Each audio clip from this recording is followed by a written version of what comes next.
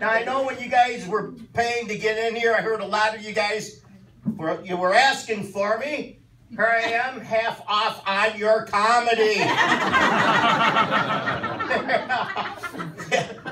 You know, I got into comedy. It was kind of like an accident, actually, because, you know, I told the people at Make-A-Wish I wanted to stand up. Yeah,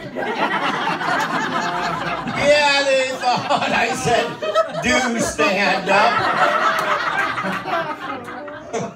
So much for going to that nude beach, I guess, Make-A-Wish. But I know everyone's looking right now. I know the question everybody has, and I just want to get it out of the way.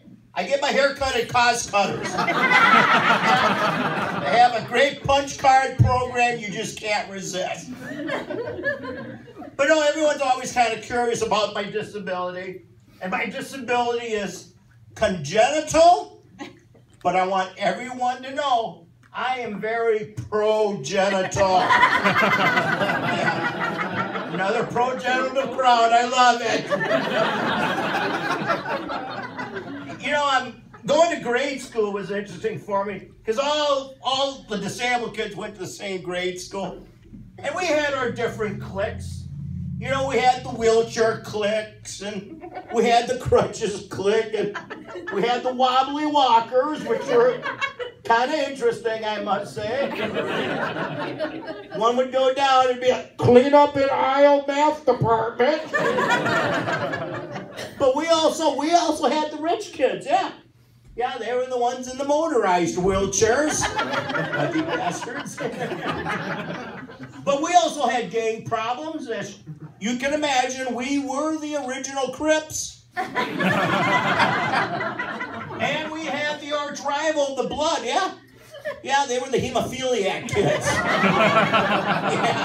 Yeah, they were a bunch of smartasses because they could walk, you know, one punch in the nose and they were done for the day. Now, I love when kids come up to me, you know, they ask, you know, what happens to you? And I like to use it as a nice educational moment because I'm right eye to eye to them. I just look at them and I go, what the hell are you talking to strangers for, damn it? And you adults aren't much better, really. I mean, you guys will come up to me and I love it. They'll go, how'd you lose your legs? Oh, shit, I just had them. No one moved. God, Jesus Christ, I hope when I get home they're in my other pair of pants, you know?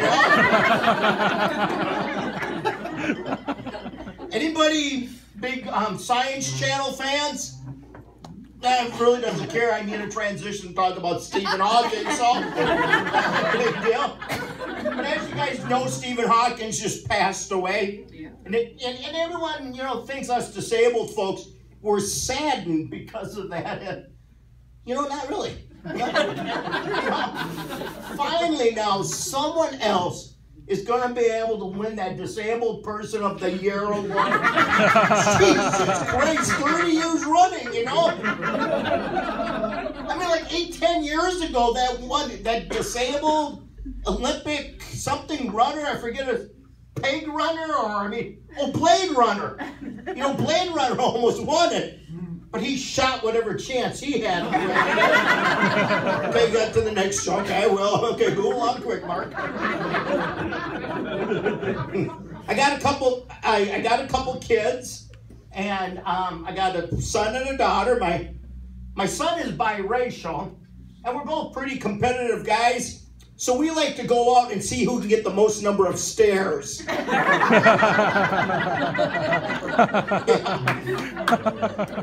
Now my daughter, when she was like 7 years old, she took my extra wheelchair. Honest, this is true story.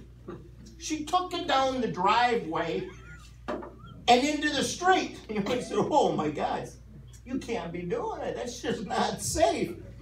And 10 minutes later, she did it again, but she had her bike helmet on. But you want to know the underlying story for me being the dad was, I was just glad to see she was already thinking about head protection. Yeah.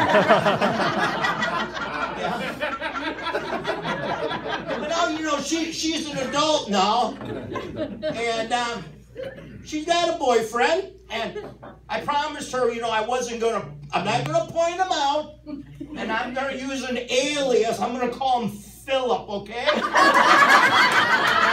gonna call him Philip.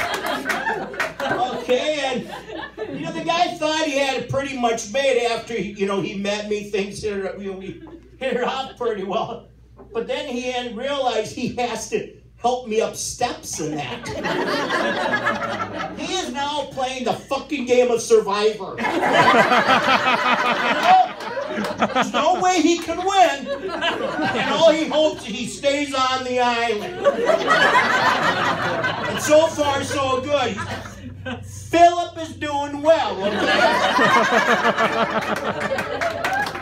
Now my daughter wanted me to see her apartment up a flight of steps, okay? And so she tried to ease me about it because, you know, Philip and my son was going to have to do it. And she goes, Dad, now, Philip is an athlete. He plays sports. I thought, oh, good, he's a football player, a wrestler, you know, a weightlifter. He's a freaking baseball player. I mean, nothing against baseball players, but the most they have to run is like 90 feet. And if they slide and get their pants dirty, what do they do? Oh, time out, we gotta dust it off. And I don't even want to talk about batting average, okay? A good batting average is 300, and we all know that. You just have to be successful 3 out of 10 times. Well, if you're taking my ass up 10 steps, 1, 2, and 3 are important, and so is 4, 5, 6, 7, 8, 9, 10. All I can say, Philip, you better be like NASA, where failure is not an option. I should have first started saying too, though, I am married, and I married an able-bodied lady. She's got one of those standing versions. Yeah. But don't worry, she's very wheelchair accessible. Yeah. She is short, and I can reach everything. And we've been married for over 30 years. She went handicapped and didn't go back, okay?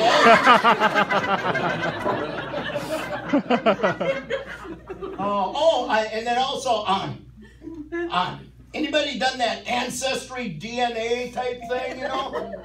Me and my wife did it, and, you know, hers came back like 30% German, 5% pain in the ass, you know? And I came back 50%. The other 50% are like, what the fuck, you know? Now, a lot of you guys, you can pretty much tell. I really don't need to tell you this, but I do belong to AA. Yeah. Amputees Anonymous.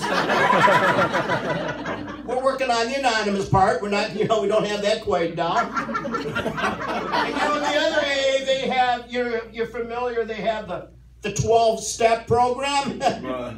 0 steps in our program. Yeah. And in our program, to turn yourself around, we basically just do a circle. And to make sure there's no confusion between meeting locations, we actually meet in a bar. I'm